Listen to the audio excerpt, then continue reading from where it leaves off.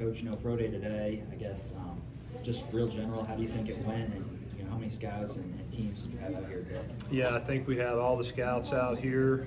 Was really proud of our guys. They really tested well, really showed out well. It was great to have everybody out here. It was a great day for Western Kentucky, and great to hear all the positive feedback from different scouts and all those people. So just a good day all around. Was really happy for the guys.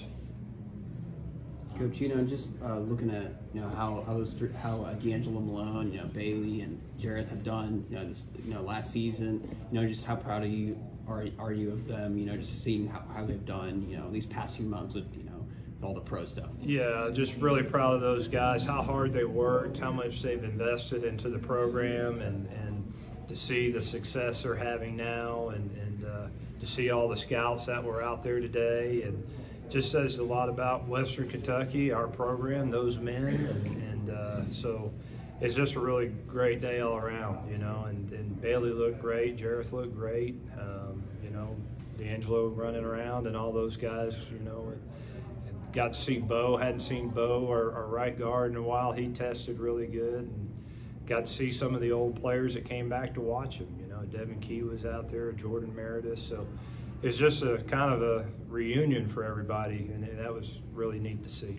I know you've said before Bailey Zappi is the best quarterback that you've coached, and just from talking to the scouts today, what were their assessments of him, and what did they think of just from what they've seen over the years, or this season I should say, to today? What did they make of him? I think all the feedback I got, they were really excited about him, and you're talking about Mize, the best quarterback in college football last year, and so when you put up the numbers he did, and this is their opportunity for him to do his workout with them, and I thought they were wowed by a lot of the different throws he made, his anticipation that he had out there. And it was a cold, windy day too, and he was still able to be pretty accurate with the football. So had a lot of people coming up saying just how impressed they were with him and all the other guys that were out there working for him. All the receivers that ran and caught for him, and Jareth was out there, and so there was a lot of really good feedback.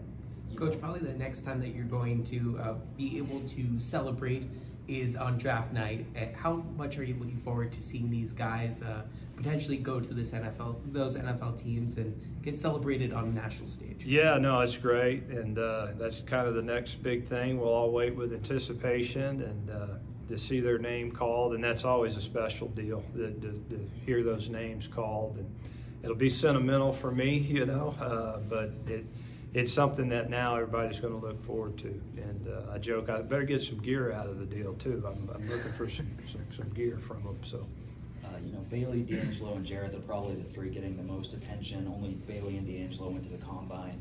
So, how much does that make this day important for a guy like Jareth and these other guys trying to get, maybe not drafted, but some of those, free agent deals and get on the practice squad or something like that? Yeah, it's huge. As many eyes as that you can get on you with all the scouts we had out there, and and had a couple of higher personnel, player personnel people out there as well.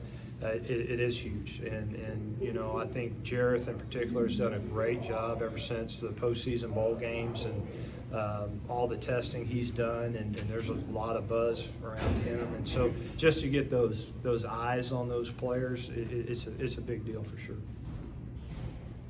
The 3 years that you've been head coach here, and you talk about how sentimental it is to have multiple players who could be drafted, if not more than the three we mentioned.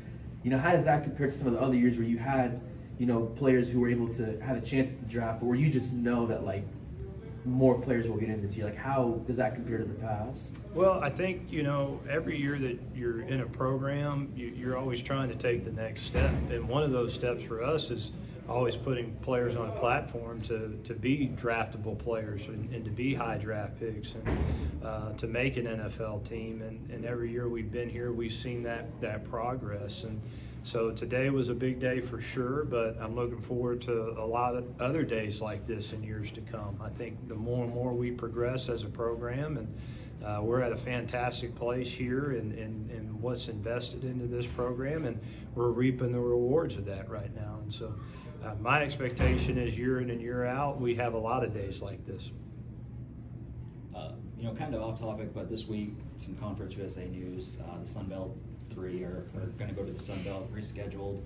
Those games came out yesterday. I guess, what are your thoughts on the new schedule? Yeah, great. As long as we're playing all our games and you know, our job, and our team will tell you this too, we just want to go out there and play. And so I think we got a good schedule, very challenging schedule, great opportunity to go win some big football games and to be a part of the national conversation. That's our main goal every year, be a part of the national conversation.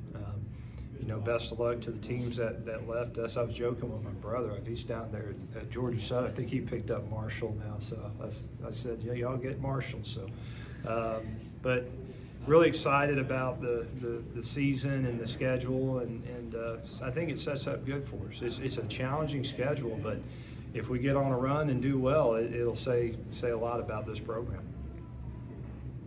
Anything else? Thanks, Coach. Thanks, guys. Appreciate y'all. Yeah.